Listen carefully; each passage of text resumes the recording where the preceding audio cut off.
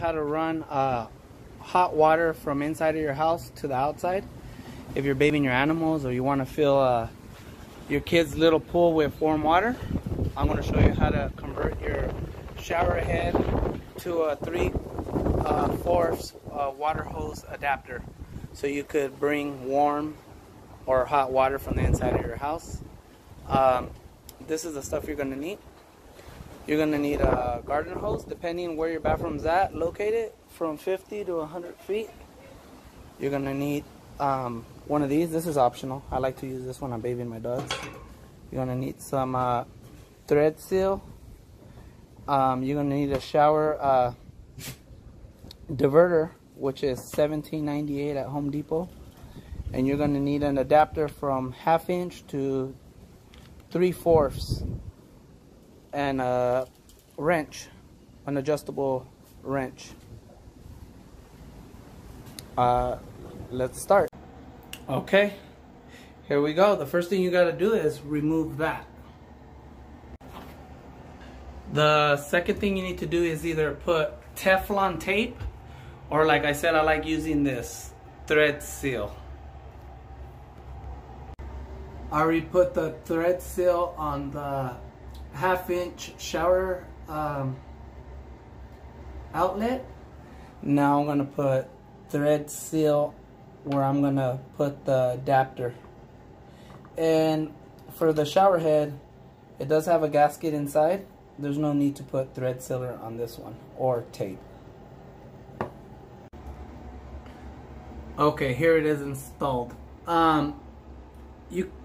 I put thread seal on all the adaptions, or you could put the Teflon tape, you know. Once you connect everything, you want to try it. So let's try it. Here we go. Turn on the water. Okay, let's put the water from here to the top. There's the shower working, and if you push the button, there's the water. So the next thing to do is we're going to connect the water hose here, run it outside, and you set the temperature you want to either fill a pool or to bathe your animals or whatever you need hot water from the inside to the outside. Here it is with the water hose connected from the inside, and I ran the water hose to the outside of my house.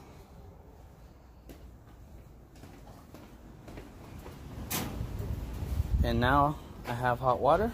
I will show you how it works right now. This is option number 2. You could put the inlet, which is, like I said, it's a 1/2 inch female with a 3/4 garden hose male. They sell that at any hardware store. If you don't want to have the diverter permanently here, you could just put this. If you're like me that bathes the dogs at least twice or 4 times a year, and you have no problem just putting this on and then taking it off, great. Just be very careful when you're tightening. Hold this tight, because the last thing you want to do is break the copper tubing or the galvanized piping that's in the back. So this is the, even when you're tightening right now, because I'm holding this, you want to hold this piece right here, give it some support. Okay, so let's try this one. I start the water hose, put it up there. There you go. That's another method right there. Let's go outside, see how it is. And I'm gonna come out here and see the hot water. And as you can see, there you go, hot water. This is perfect right here. I hope this helps you guys. Thank you.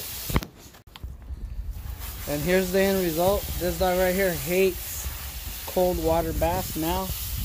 Nice warm bath. Look at him. He looks so happy right now with this warm water.